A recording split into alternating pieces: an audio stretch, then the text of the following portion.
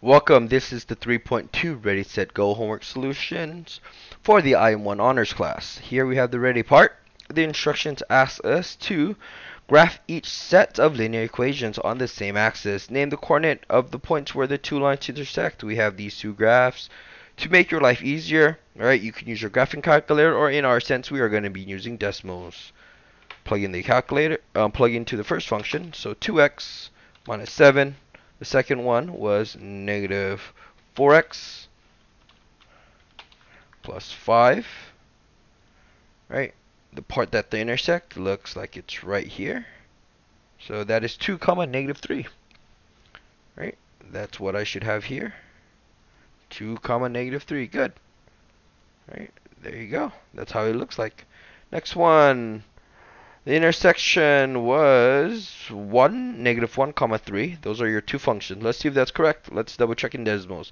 First one was negative 5x minus 2. Second one was negative 2x plus 1. Is the intersection correct? At negative 1 comma 3. There you go. So all these problems, when they're asking you to graph these two, plug it into your graphing calculator or plug into decimals, graph it. That's it. Okay? Right? That's how you do all these.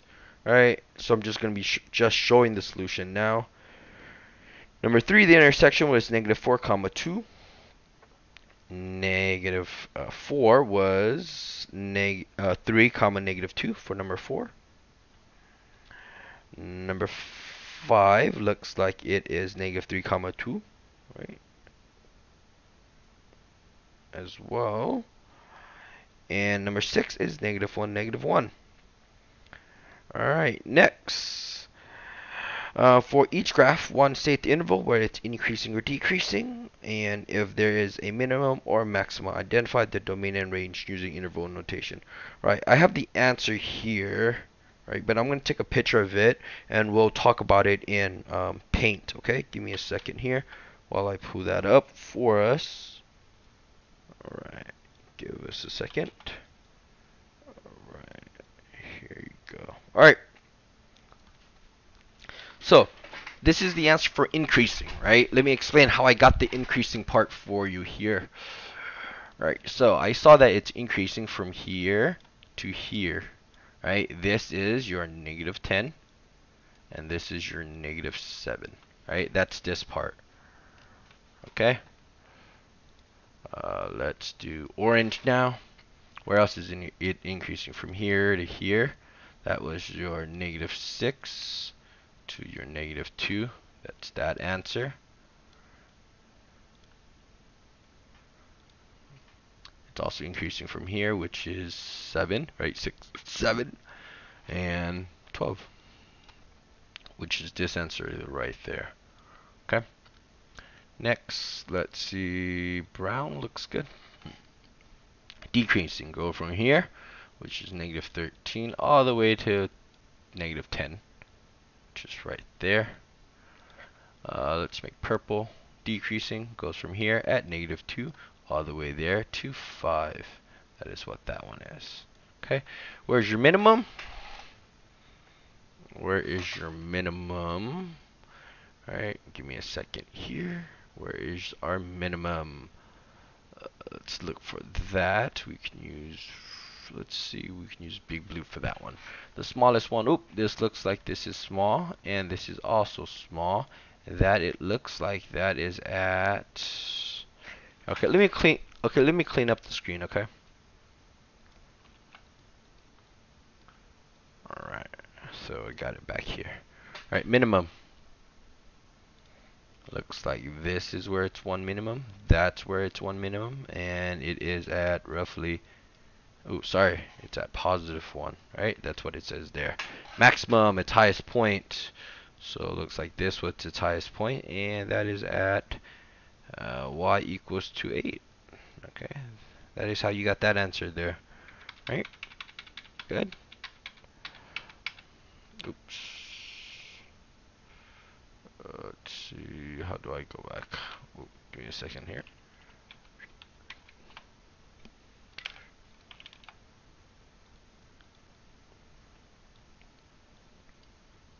Okay, domain. The domain's really weird when it's just it's discontinued like this, right? But let's see, one of the domains here, it looks like it's going from here to here, which is -6. Oh, I said here it says all. I said everything real, right? From here to here, except for the gap. So here was a gap, right? This was a gap. This was a gap. And the gap was what? Negative. The gap is -6, -5. This is also a gap from here to here. This was your. That was another gap. And that was what? 5,7. Good. Good. Alright. Let's see if I can clean this up again. Alright, let's look at the range now. The range looks like it goes from here all the way to up to here, and there is a gap, of course. Just like it's like a gap here. Right, because there's nothing that fills this gap here. Right, and that gap is from 4 to 5. That's what I wrote there. Good. There you go. That's number 7. Have 8 here as well. I'm gonna do this one in fine detail again, just because to make you sure you can see, all of them. Okay. Give me a second to pull up Paint with this part. All right. Good. All right. So.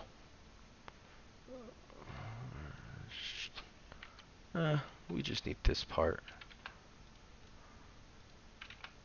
Okay, good. Alright, so, is it ever increasing? No, because it looks like it is going down, right? It looks like it's going down. Alright, so, it's none here. There's nothing increasing. But where is it decreasing? Looks like here it is starting from 1. Right? It looks like, right? Do you notice? Oh, that was bad. Here, let me just draw a line here. Do you see how, right? This looks like it's from 1, and it goes all the way here to positive infinity. Okay. Right.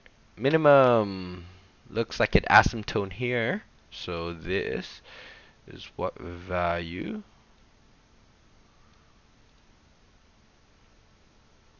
Looks like it is a 3. Right? Minimum there. Maximum. Ooh, it's really high. It's probably up there somewhere, right? It's probably up there somewhere. So this should be called relative maximum, and yes, it would be at negative infinity. Okay, some of you might have put 19, but that would be your so its true maximum looks like it is positive infinity, but its local or relative maximum would be 19 right here, because that's what you can see on your screen. Okay. The domain is all your x values, so it looks from here and goes here, right? Because it stops, right? It stops right there. So this looks like it is 1 and goes all the way to infinity. That's what I got there. Okay, and range. Okay, range. It looks like its bottom value looks like it is this, right? And its top value looks like it's somewhere up there, which is probably infinity, right? The bottom one down is 1. That's why it's open here at 1, and its bottom value is 1. It's, right? It goes from. So I think a better way to write this might have just been. Oh, it should be the 1 infinity. I think that would be a better way, right? Sorry. Copy. Paste. Control V. Yeah, that would be a better answer, right? So open at infinity, and it is closed here at 1. Alright, that would be a better way of writing it, right? The smallest y to the largest y. Good? Alright, so the other ones I'm not going to do in fine detail. Right? Here I have You could just look at it where it's increasing, looking at the intervals where it's decreasing, minimum, maximum, domain, and range. Okay. The other two I went into detail. For the sake of the length of the video, I'm not going to go into detail. Here's just the answer. All right. Let's go to the next one. Here's the go part. Here, it just asks us to write the recursive and explicit. Just review, so I'm not going to really go over it in detail.